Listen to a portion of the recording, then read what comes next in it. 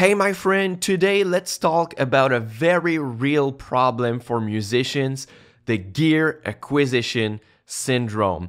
I got it many years ago, but now I found a way to get rid of it. It's been 5 or 6 years that my pedal board has stayed almost the same. I've been playing with the same guitar for years and years. So in this video, I'm going to show you 7 steps that you can follow right now to get rid of your gear acquisition syndrome and finally focus more on your music.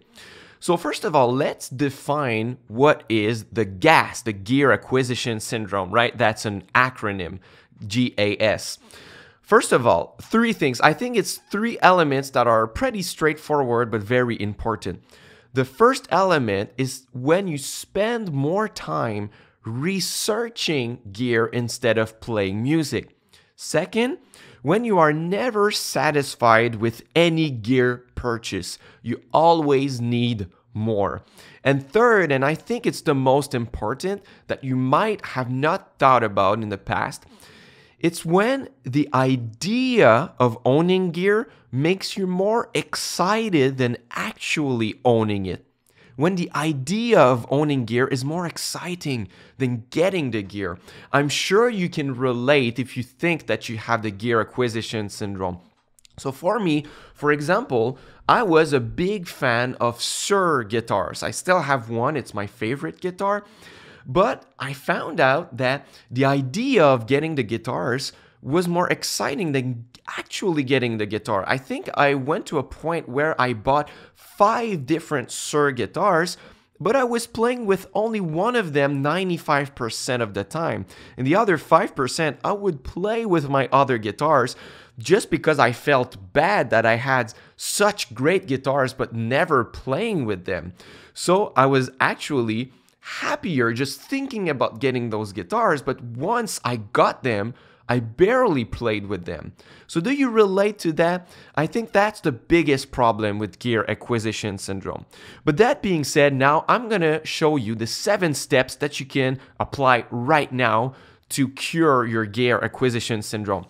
And those are more like tips, right? I call them steps because it's like the 12 steps, if you know what I mean, because that's a real problem. That can be a real problem to have the gear acquisition syndrome. So you ready? Step 1, plan your purchases and stick to the list. The problem is not wanting a lot of gear. The problem is always wanting a lot of gear. There is absolutely nothing wrong if you desire to get many guitar pedals and lots of gear. The problem is if you are never satisfied. So in my case, I have a big pedal board with 10 pedals and lots of Strymon, and they're really expensive. And I have a Suhr guitar that's also expensive. So that's not the problem. So just make a list of everything that you want and then save your money and then buy them and then stick to them. Stick to your list. Stop wanting more.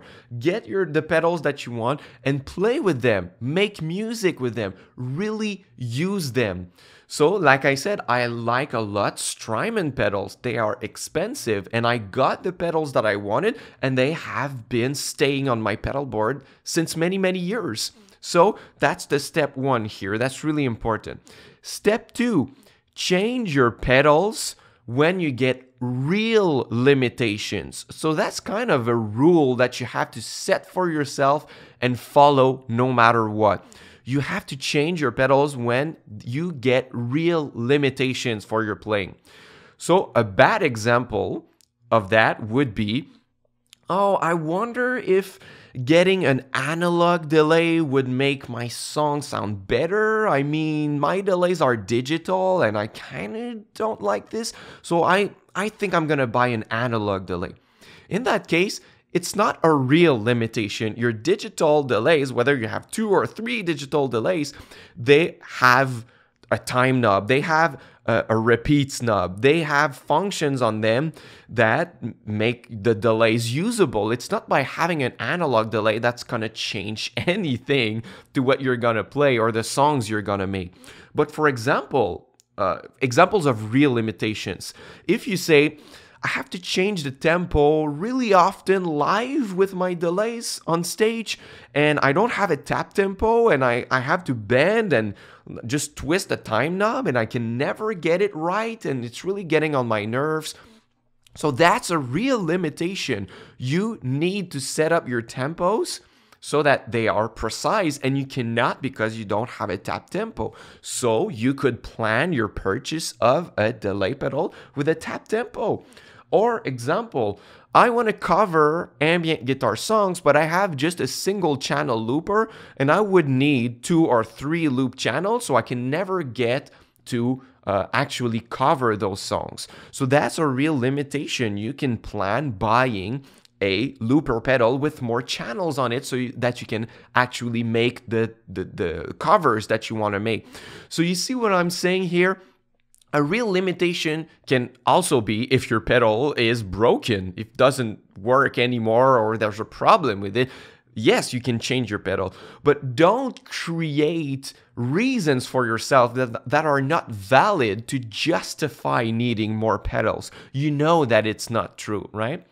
So that was step 2. Step 3, unsubscribe from pedal demo channels and replace them with music channels.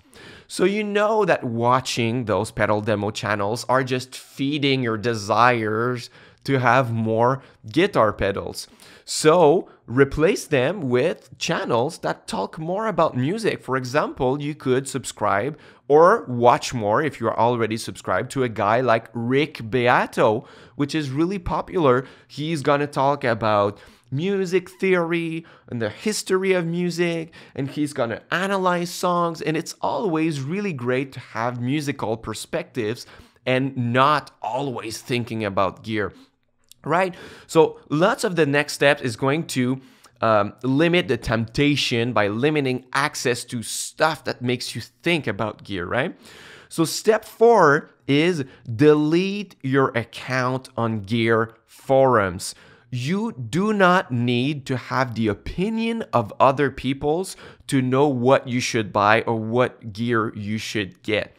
Those people have all sorts of opinions, and those opinions are always changing, and they like to debate this pedal versus this pedal, this microphone versus this microphone. And I know that when you browse through those forums, you just get more confused the more you go on them because there are so many opinions and you don't know to get them. So delete your account on those gear forums. Step 5, delete apps and shortcuts to websites like Craigslist or Reverb.com or eBay or anywhere that you go to browse the used market to see what you could buy or trade or sell. You are wasting your time. And that was one of my biggest problems when I had the gear acquisition syndrome, is that I would click on my shortcuts to those websites multiple times a day just to see what was new on the used market.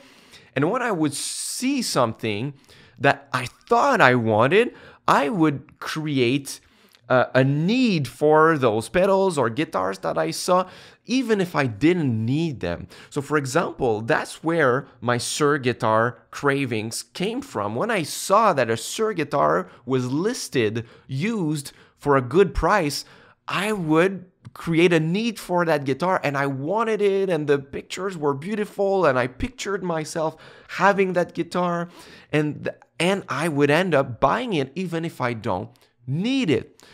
But if I didn't click on that website in the first place, I would not even know that that guitar was available, so I would even think about getting one. So delete all your apps, all your access, make it hard to go on those websites because that's not helping you. Step 6, limit to maximum 5 YouTube demos and a maximum of 30 minutes of watching demos to make a pedal purchase decision. Like I said, you do not need other people's opinions to get your pedals. So what I would do when you followed your rule of wanting to buy a pedal because you have real limitations with what you have, and that you know that it's true, then I would recommend just going on Google and searching for the owner's manual of the pedal that you want to make sure that it has all the functions that you want. And then go watch 2, 3, 4 musical demos on YouTube. Try to just get demos of people playing the pedal so that you can hear how it sounds, and not get demos where people give their opinion on pedals. And limit your time on that. That's why I don't like to follow channels like That Pedal Show. Those guys can make 1-hour videos talking about pedals. That's too long. You don't need, first of all, their opinions to know what's good for you, and you don't need to spend as much time. I mean, they have Q&A videos of 2-3 hours. That's absolutely crazy, you know? So you don't need that. That's why on my channel, I make musical demos. I just demonstrate what the pedal can do musically. I try to be musical and have something great sounding with the pedal, but I don't talk about the functions. I don't give you my opinion because I know you don't need that. You just need to know how the pedal sounds, and that's it. And the last step is the most important of all the 7 steps, sorry. So if you are multitasking or something, just come back to me right now. Step 7, create musical goals with clear deadlines. Create musical goals because your goal is to shift your attention from gear to music. So by having clear goals for your music with deadlines, you make sure to stay accountable for your goals. So for example, you could say, I'm gonna make my own solo EP in 6 months from now, and you put the date on your calendar and you tell all your friends and you write it on social media just to make sure that you're accountable for it.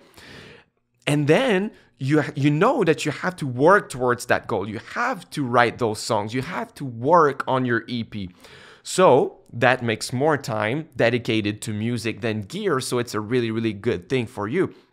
But if you don't want to have big goals like this, that can be learning goals. You can say, I'm gonna take more guitar lessons, or I'm gonna learn something new, or I'm gonna practice my guitar more. So for example, if you're looking for things to learn, on my channel, I offer a free mini course on guitar chords for ambient guitar. So you could take, and that's the first link in the description box if you want it. That's just a gift for you. That's free. You can take my free mini course. You can learn about spread triads and how to create your own chord progressions with them. And you can download my free chord charts and exercises and start working on that, just so that you have a musical goal that you can work on that distracts you from all the gear that you are always thinking about, right? So once again, if you want my free course, I offer it to all of my new viewers, so it's my pleasure. First link in the description box below. So there you go. These are the 7 steps. I don't know why I said 5 steps all the time, but these are the 7 steps. Plan your purchases and stick to your list. Step 2, change your pedals when you get real limitations. Step 3, unsubscribe from pedal demo channels. Step 4, delete your account on gear forums. Step 5, delete apps and shortcuts to websites like Craigslist, Reverb, and eBay. Step 6, limit watching 5 demos for 30 minutes a maximum time when you want to buy a new pedal and get informed. And step 7, create musical goals with clear deadlines. So I hope that it's gonna help you get rid and cure your gear acquisition syndrome. You can do it. I did it. I'm the proof that it can be done, and I hope that you will be more fulfilled if you work more on your musical goals, if you become a better musician, if you create music you are proud of, because at the end of the day, that's what matters, right? Music, not gear. So just before you leave, once again, you can check out my free mini courses, first link in the description box. If you're looking for new goals, new things to learn, that's my pleasure to offer them to you. And we will talk very soon. Until next time, au revoir.